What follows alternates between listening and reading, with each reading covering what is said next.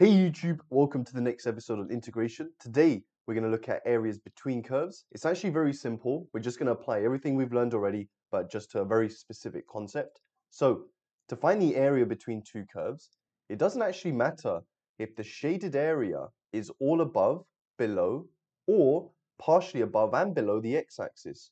You always integrate between the limits of intersection, the curve on top, minus the curve on the bottom. So I'm going to show you how it works in principle. So find the exact area of the shaded region bounded by these two curves. So I'm going to do it generically, then we're just going to apply it to another example. So here we can see I want to find this area. Now this area here is a mixture. Part of it is above and part of it is below the axes. So what I'm saying you need to do is you need to integrate. I'm saying you just need to integrate between the 2 points of intersection. Let's call it A and B, so between A and B, of the curve on top, f of x, minus the curve on the bottom, which is g of x dx. Yeah. So one thing you have to clarify is that this curve, this shaded area, is bounded only between the curve on the top and the curve on the bottom, nothing else. There's only two boundaries here. So why is this the case? You might be thinking, well, I thought if parts of the graph are below the axes, it represents a negative area. Well, let's see what happens. When you evaluate an integral and then you substitute in the limits, you take away the curves, right? So what I'm going to do here is I'm going to add a constant to both of these functions so that the area is still the same, but the whole thing is above the x-axis. So I'm just going to add a constant. Yeah, that constant we know through transformations. If you just add a number at the end, it just shifts the graphs up by that value. So what it would look like is maybe something like this. Yeah, and I'm trying to find this area. So this area, the one on top, and this area are the exact same. This function here will be g of x plus c, and this function here will be f of x plus c. Yeah, all I've done is shifted both graphs up by c. Now the question now is, how do we find this area? Well, what we would first do is we would find out the limits, the beginning and the end. That's obvious.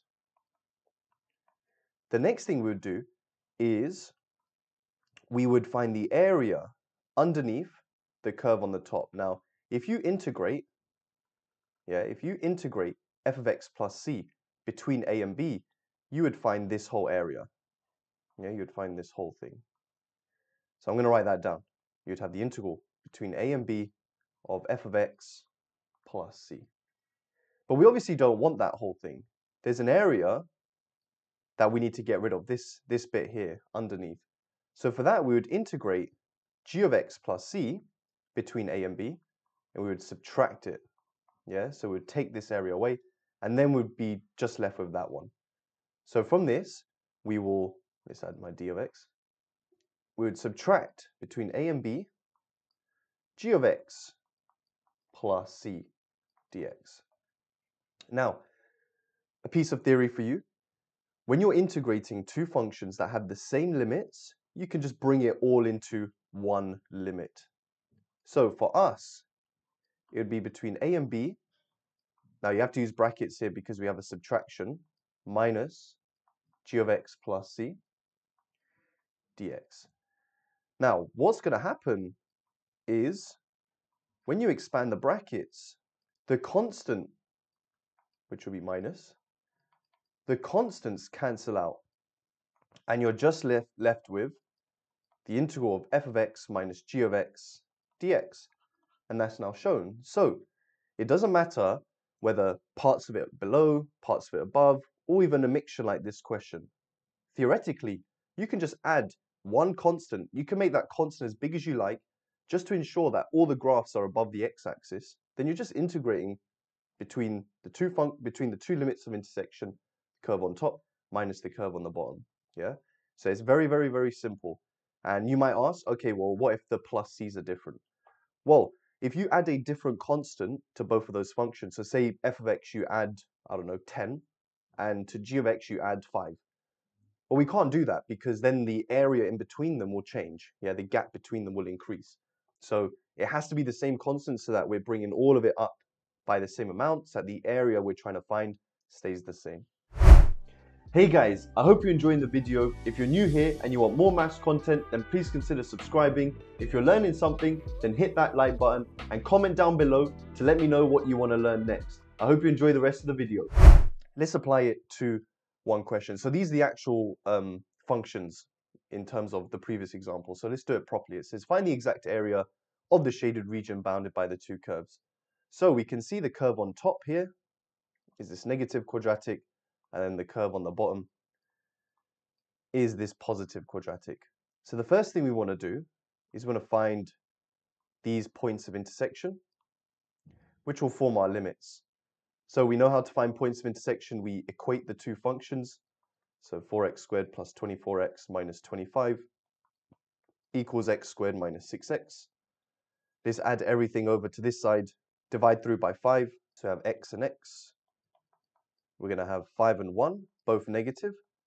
So x is 1 and 5. So we have 1 and 5. Now, we are just going to integrate between the limits of intersection of the curve on top minus the curve on the bottom, dx. So we get the negative of this is minus 5x squared plus 30x minus 25 dx. All right, so add 1 to the power. Then we do the previous number divided by the new power. Then we have add 1 to the power. 30 divided by 2 is 15. And then we get minus 25x between 1 and 5. Now with the calculator, let's input this nice and quick. Okay, so we get 125 over 3. And all we've done is changed our substitution to minus 35 over 3. So our final answer is 160 over 3 units squared. And that's it, guys. So it doesn't matter whatever you apply this to, whether in next year when you do trigonometry, integration using trigonometry, or this year where we deal with quadratics only really, and even negative reciprocals and all that stuff. Whether when you identify that it is an area between two curves, you just find the points of intersection, they form your limits. Then it's the curve on top minus the curve on the bottom. You integrate that, evaluate your limits, and that's it. So guys, that's it. If you learned something, please make sure you hit the like button and subscribe for more maths content. I look forward to seeing you all in my next video where I look at some even trickier integration problems. I'll see you guys there. Peace.